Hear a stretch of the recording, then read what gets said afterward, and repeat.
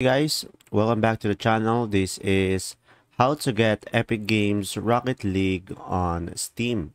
So guys, in order for you to do this, first thing that you will do is simply open up the Epic Games launcher into your Windows, and from here just simply go to the store and search here Rocket League. So guys, from here just simply install Rocket League into your Windows. So guys, just simply select Rocket League over here. And from here, just simply go to in library over here. After that, just simply click on it and select a file location and install it. So guys, I will be using Fall Guys as an example. So let's say this is Rocket League. So from here, just simply click on the three dots over here.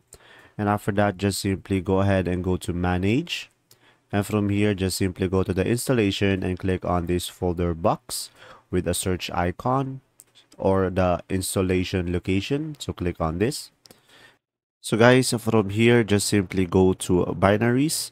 And after that, just simply go to Win64 and select Rocket League.exe.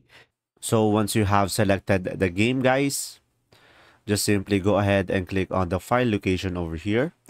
And from here, just simply right click on it and copy. And after that, just simply open up your Steam.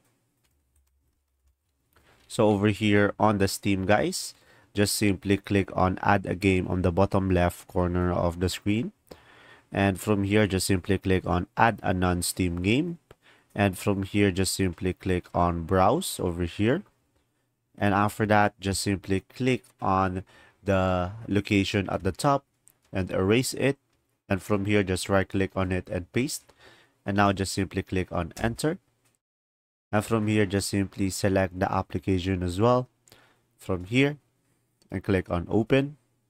And as you can see, it will automatically check over here and click on add selected programs. And after that, guys, you should be able to click on the Fall Guys over here and click on play. And you should be able to play it. And that's simply about it. Just follow the steps that I show you and you should be able to add your Epic Games into the Steam.